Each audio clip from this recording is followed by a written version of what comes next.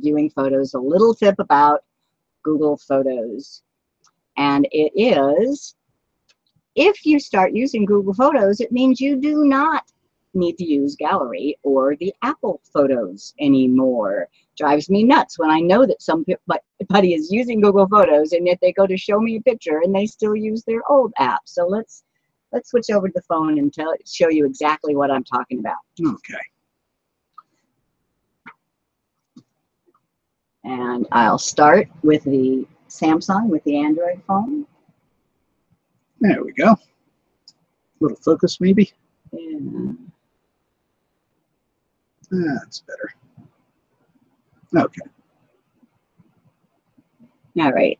Now what I'm talking about, when you get a Android phone, you normally use this gallery in order to see your pictures. That's Google Photos. You have to install that. The gallery came with the phone. And if you use gallery, then you're just seeing the photos on the phone. You know, if you keep them cleaned off like I do, there's not many there. If you're using Google Photos, you should not view your pictures with gallery. View your pictures with Photos. Google Photos. And that's a screenshot. And here I have 60,000. And I can go all the way back, you know, to 2004. I can continue. The tip is you can see a whole year at a glance in month-to-month groupings if you pinch. So just pinch the screen and then pinch again.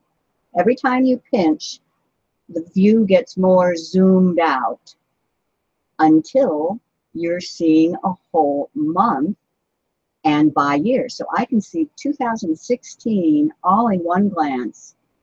And I say, oh, it was in March that we did something that I want to see the picture. Then you tap on something. You tap on again. Every time you tap, you're zooming in. So pinch is how to see it. And I did nothing to make these month groupings. This is the default way that Google Photos works.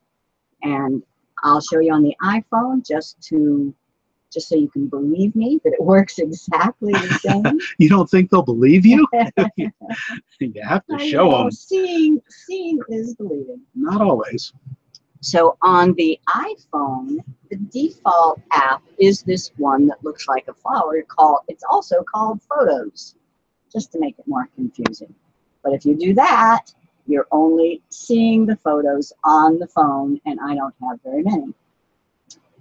But instead, you use the Google Photos app, and I took a bunch of screenshots. And here I am seeing the same 60,000 pictures that I have on the other phone. And if you pinch, so pinch the screen until it doesn't pinch anymore. And now I have 2016 and grouped by month. So that's my tip, is view your photos using the Google Photos app and pinch the screen to see grouped by month.